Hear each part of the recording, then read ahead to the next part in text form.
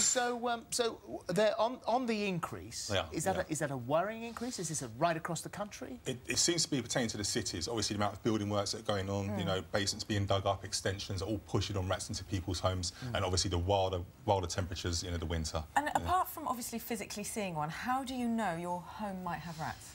They do not get away with it. Mice, they can be out the corner of the eye, they live in the cavity walls, whereas rats are a big animal. You may just find a half-eaten apple on the floor, you see them scuttling across, you hear squeaking or scrabbling around. They don't get away with it for long. What do you do if you've got rats in your house? Better to prevent them than start curing them, as Ricky will say. It's all about gap filling. Right. So rats and mice can get through incredibly small gaps that you wouldn't think they could. Generally, I'll show you actually, bit of a prop here. A rat can get through, a juvenile rat can get through a size about the size of a 5p. So probably not that one, obviously. And a mouse can get through that or smaller. So it's really thinking about, they're going to be coming in from outside, so it's looking for gaps in brickwork.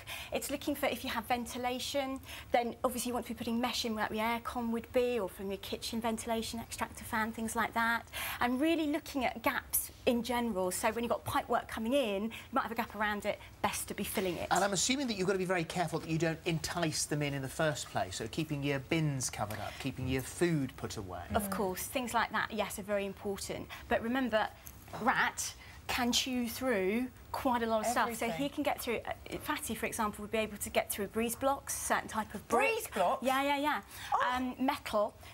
Rats in particular are very good at sort of chewing through pipes. So things like water pipes and gas pipes. A rat will chew through that.